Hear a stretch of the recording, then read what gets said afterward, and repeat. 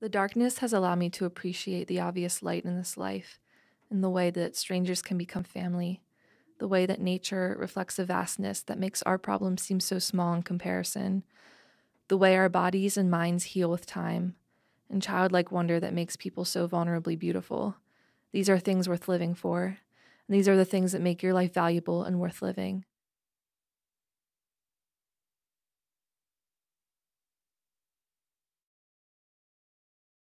Ever since I was a little kid, I was a very anxious person.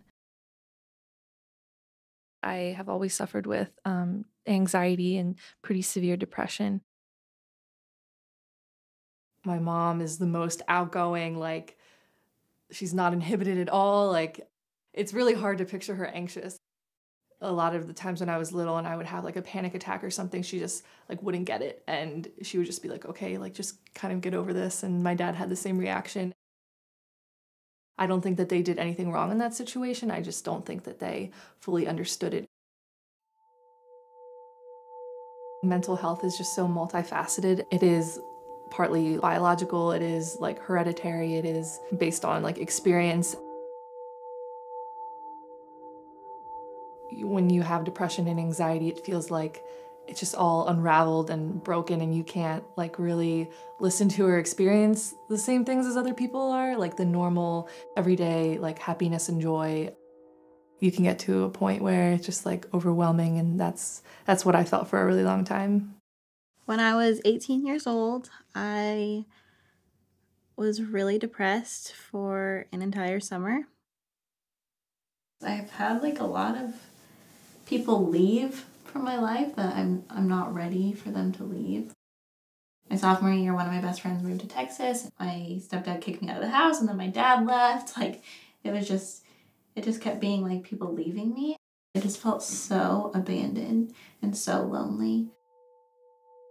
No matter where I went or what I did, there was constantly a gray rain cloud over my head waiting to just strike me down.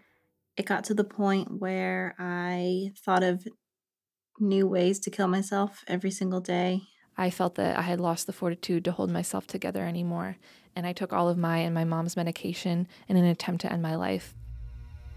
You just sink into that state in your mind, and there's nothing you can do about it. You try to just build up more strength, but it just keeps knocking you down, and you just get weaker and weaker and weaker, and finally you just give up.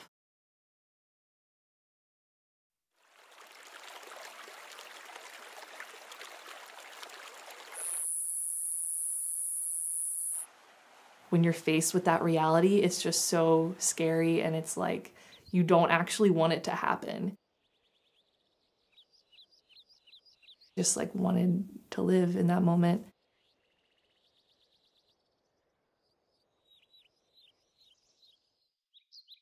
I was just thinking like what did I just do? This is so scary. Like I don't want to die. Like I want to be here. It's kind of hard to say like why it happens in that instance.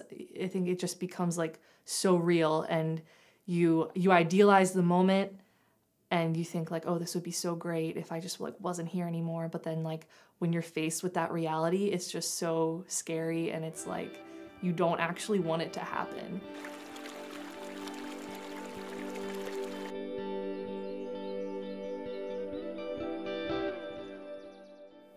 Like, I had planned out a lot of ways to kill myself each day, but at the end of the day, I would always just think of my mom and how devastated she would be if that happened. Like, I've always been her rock and her strength. A lot of my friends relied on me for strength and advice, and just like, I was their only positive impacts. For some people, I was the only like good thing they had in their life. That was the main thing that stopped me, just thinking of other people and how they would feel.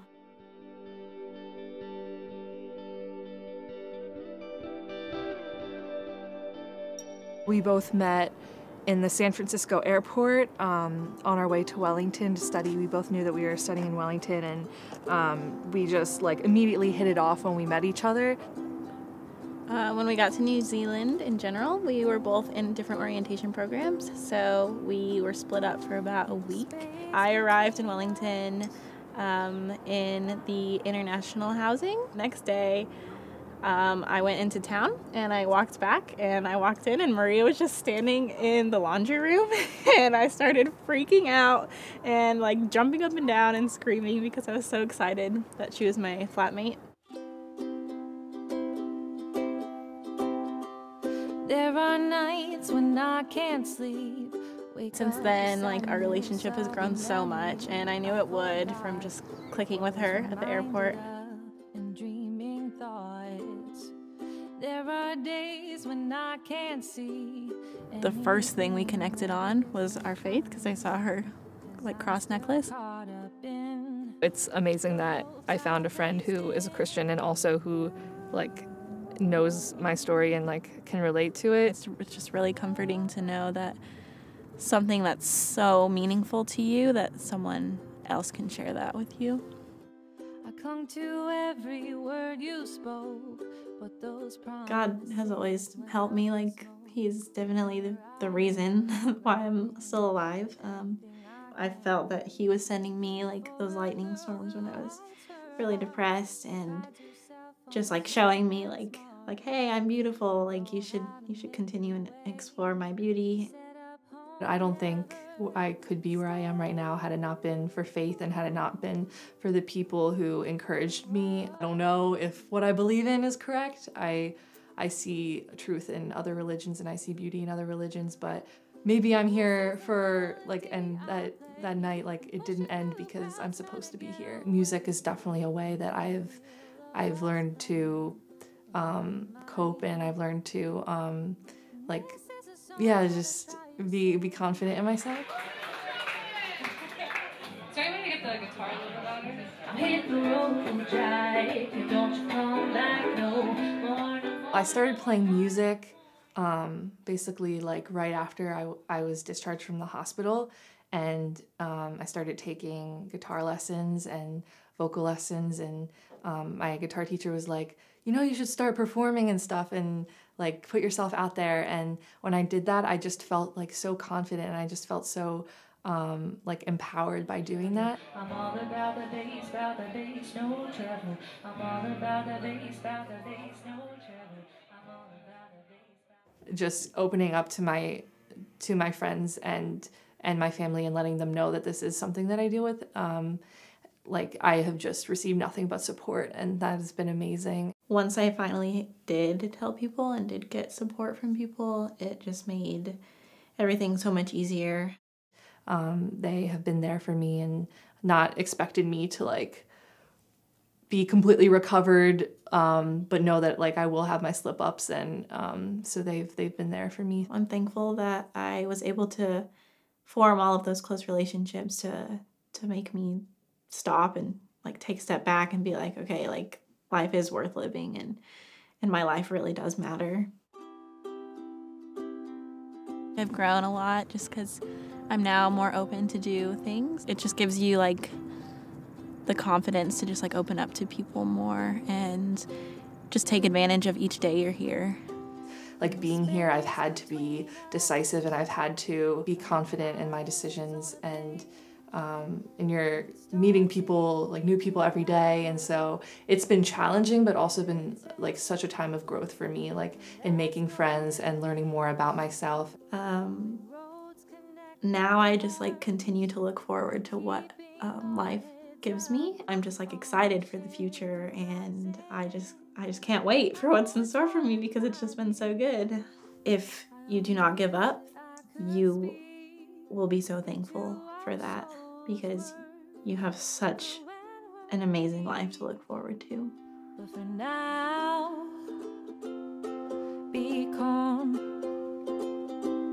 in the promise of tomorrow's song. Tomorrow's song.